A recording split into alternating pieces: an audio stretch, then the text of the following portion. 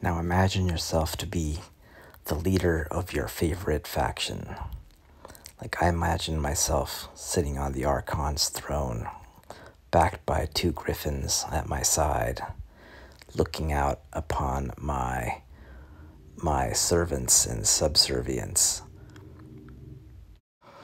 Now, in order to prevent yourself from going insane, sometimes you must daydream and fantasize about what could be or what could have been. You find yourself imagining a time a long, long time ago in a star system far, far away, and you imagine the following. You imagine that there are 5 great houses fighting IP succession wars in the 1980s. You imagine the great Lucas hegemony, an attempt to control all of sci-fi. Then you imagine a relatively poorly funded, but with a great fan following, Battlestar Galactica.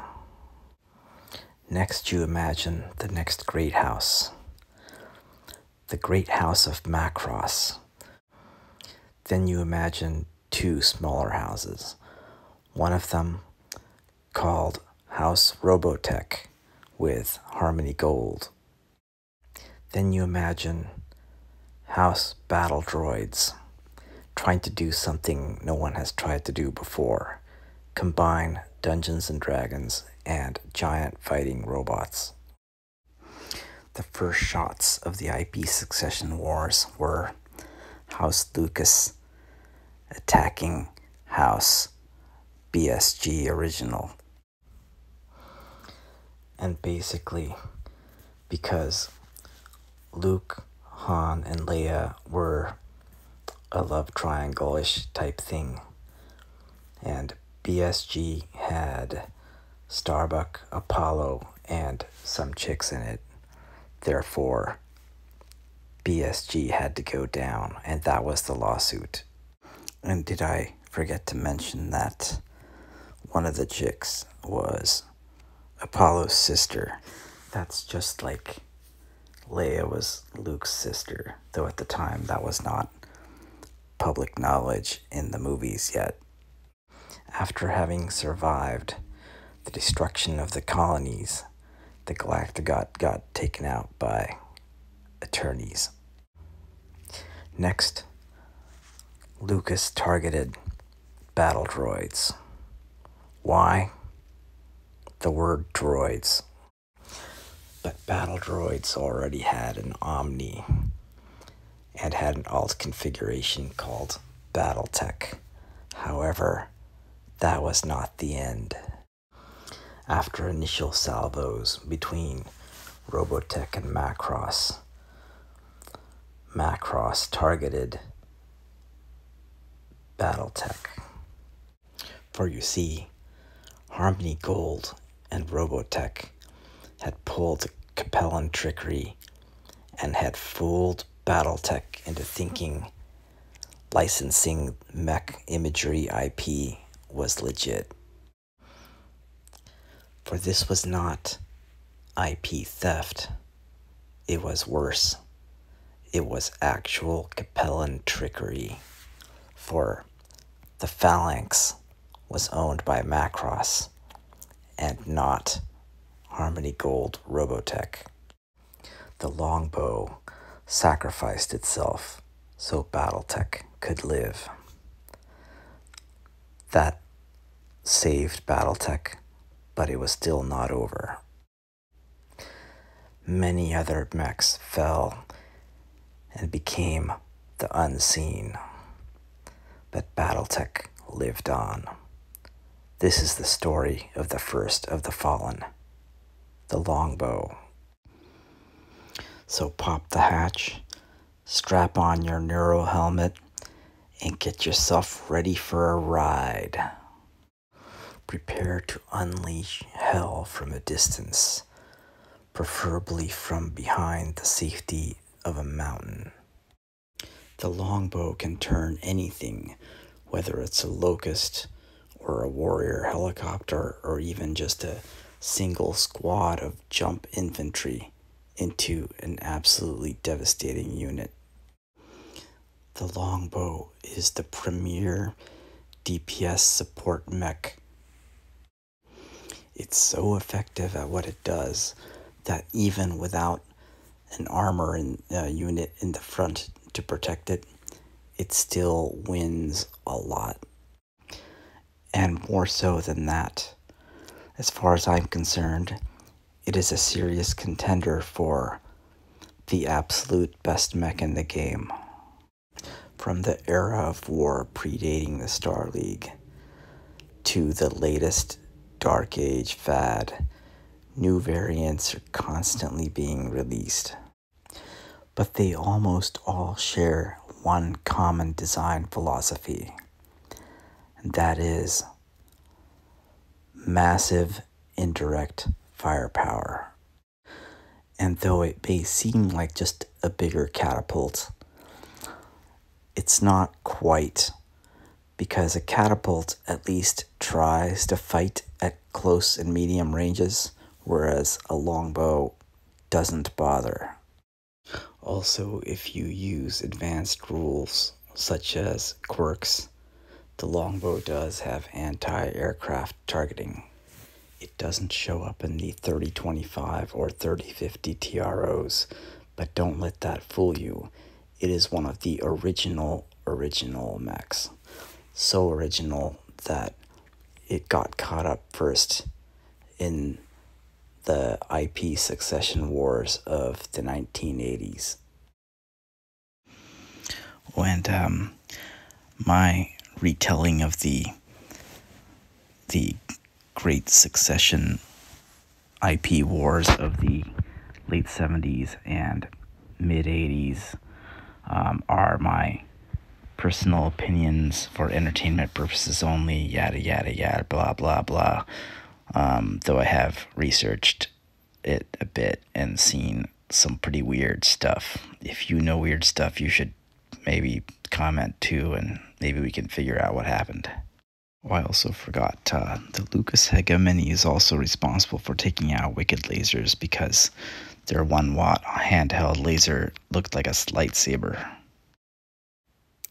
And though the Lucas Hegemony did not successfully take down Battle Droids / Battletech, it did weaken Battletech. The massive ongoing fire support, almost Longbow-esque, from the Lucas Hegemony enabled Macross to defeat FASA, and FASA crumbled. In order to find the Longbow, you need to get this Assault Mechs book, and you'll find mech sheets for it, but you will not find it in the 3025 or 3050 TRO. Instead, you have to go to future updates that come out. And in here you find the 0W, which is almost the first version of the Longbow. That honor actually belongs to the 0C, but the 0W just has LRM-20s, LRM-5s, and a single small laser for defense. You actually also find 3 more Longbow sheets, although one of them is actually, I think, a slightly different version of the 0W, even though it's supposedly the same mech, in the 3055, 3058 mech sheets book. But again, you won't actually find like pictures of them or anything like that yet. And that's because the Longbow, being that it's a destroyed phalanx from Macross, at least imagery in the original concept, has just some IP issues.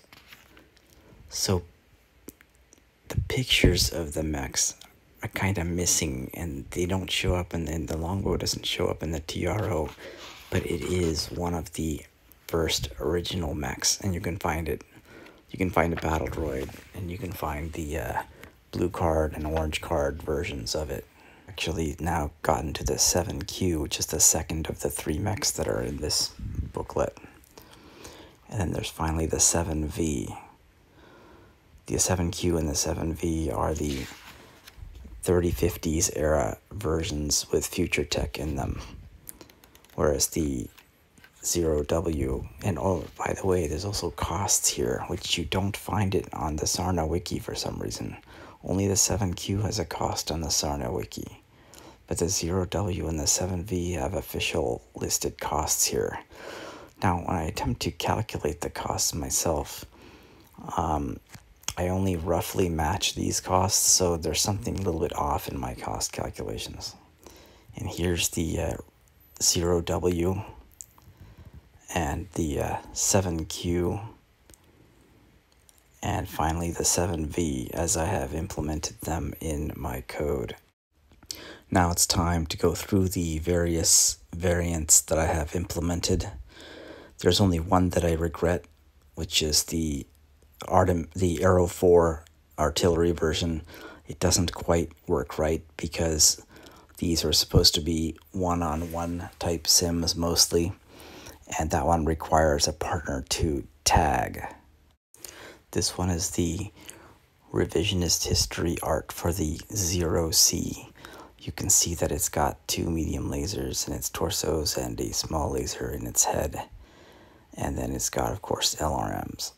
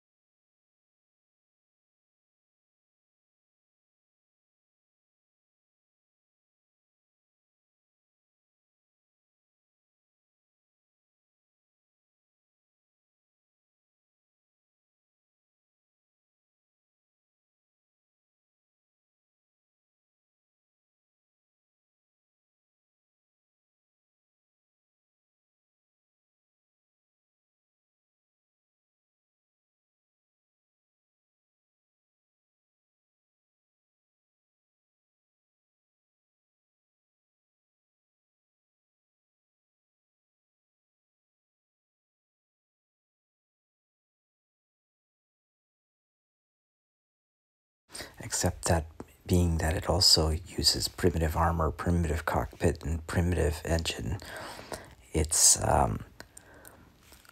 doesn't hold as much equipment and armor, and the armor that it does hold is thinner than you would expect. And in case you're wondering where I got these numbers for armor and various equipment, I had to reconstruct these from scratch. I don't think there's a mech sheet for it anywhere, but this is self-consistent and matches the characteristics of the 0C. Now let's get up to the original Star League version.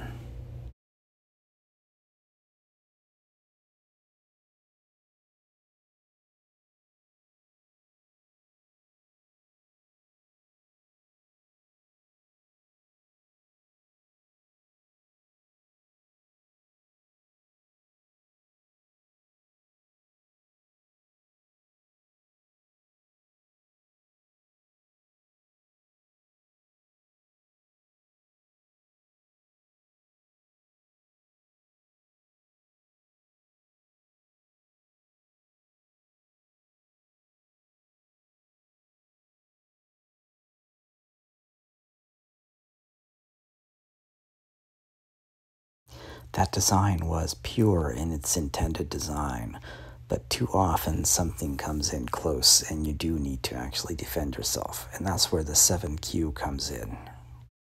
And this is the canonical art for the LGB 7Q, which is really just a cover-up job for the brutal non-Ares convention adhering IP succession wars of the 80s with Macross and Robotech.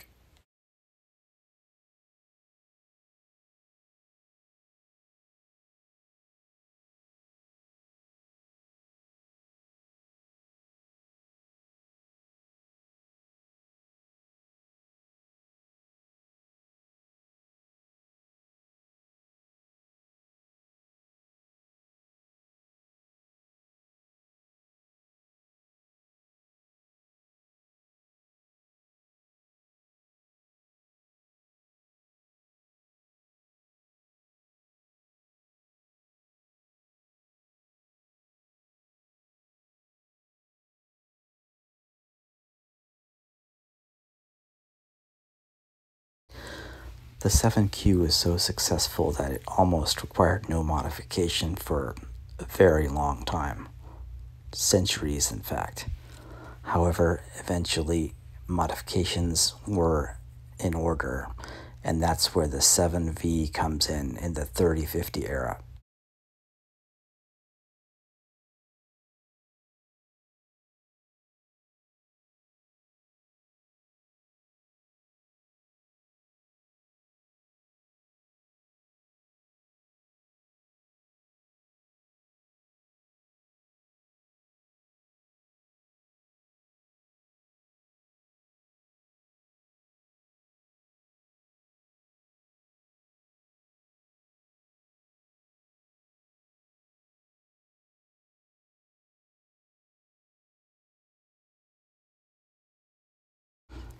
But if you've got all that ammo and all that firepower, including lots and lasers for self-defense or even long-range lasers for offense, what could you possibly do to make the longbow even better? What about twin arrow 4 artillery? However, this variant doesn't show up until the Word of Blake Jihad era, so it missed out on much of the excitement during the Klan era and the FedCom Civil War and all those things. So this mech is even more pure in that you don't even have to bother having it on the same map anymore. You can have it many maps away. Going further into the future, backing off a little bit from the Arrow 4 variant, we go back and just add more and more LRMs. This is where the 12C variant comes from. It's almost like the original 0C and 0W in that self-defense is an afterthought. It's just a massive missile boat. However, it doesn't show up until kind of like the Dark Age, and specifically the Dark Age era that's kind of considered current. But this means it has to strip off almost all equipment except for case to ram in both LRM-20s and LRM-15s. Almost unbelievable. However, that variant is a little bit weak on the defense side, so if you back off a little bit from that and give it a little bit more punch with some ER large lasers, you come up with the next version. And this is where the 12R comes from. It's ER large laser and its LRMs have almost the same range, so it's very well matched. And instead of having 2 LRM-20s and 2 LRM-15s, it's basically a Dark Age era mech that just has 4 LRM-15s and that ER large laser. If you think about it, that's still completely insane. Quad LRM-15s and an ER large laser. Just think about that for a while. Now, there are other variants as well. Here's a dual rotary autocannon variant, but I'm not going to consider that for now. And here's like a super heavy version of the Longbow, although it kind of has some riflemanish features too. So how do these different variants do in actual combat, or at least in computerized simulations of tabletop combat? I did say earlier that the Longbow was a serious contender, at least in my books, to be the absolute best mech, and it's for a reason. The 7Q has a win rate over 70%, and the 12C has an amazing 77.5% win rate, and that's including all the assault mechs I've added recently, which include clan assault mechs. The 7Q, that is the standard Longbow, does exceptionally well. However, it's 1600 plus battle value, and if you take a look at some of the more primitive ones, the 0C and the 0W do pretty well. In fact, the 0C actually slightly edges out the 7Q when battle value corrected, but they all lose out to the 12C, which is just a beast monster, even if battle value corrected. One thing about longbows, though, they can actually overheat if you maintain a barrage, so they can get a significant benefit from having a cooling truck nearby, which also has flamers for anti-infantry in case anything happens to come by. So consider a cooling truck as a add-on to like a pair of longbows. Of course, having a cooling truck connected mech would dissolve any moral quandaries about firing on a cooling truck connected mech once it starts firing, but that doesn't matter because if you use a cooling truck connected longbow, you're just gonna win anyway, and the other side won't be around to tell the story. There is one variant that does particularly poorly in my sims, but I actually don't think it's a real issue, and that's the Arrow 4 variant. And the reason for that is, in my sims, it's kind of hard for me to program the performance of the Arrow 4 correctly, because normally you would have that off map and you would use some locust or maybe a raven to go tag something, and then you would smack it with those Arrow 4s. But since I can't do that, I've just implemented it as a very long range missile that could do up to 20 damage on a hit. And the problem with that is, for my standard battles, I always start my mechs off at 25,0 and minus 25,0. That is a range of 50. And that really is not allowing the Arrow 4 mech the proper range advantage that it should have. I didn't want to change the conditions of the test between two mechs too much to accommodate the Arrow 4, but at the same time, I still wanted to see how an Arrow 4 mech would do. So if you have any ideas as to how to fix this problem, like it's like a theoretical problem, please do put them in comments with your ideas, because I do want to have Arrow 4 in my sims without requiring like a tag. So I want to implement it as kind of like a long-range missile, perhaps, with just line-of-sight firing, with like on the same map artillery fire, instead of tagging and having it 10 maps off or something. So again, please leave any comments or ideas. Well, that covers the sims. But as far as the an interesting feature of the fact that the original model came from a Japanese anime, it means you can actually buy a 1/72 model kit for the Longbow to use in Battle Troops or Clan Troops games. The main issue with that, of course, is that Battle Troops is inherently a short-range game, whereas the Longbow is inherently a long-range mech that does not have the armor and melee bonuses that you can get from an archer. So it's not really suitable for a Battle Troop scale game, unless it's like the target of a capture mission or something like that.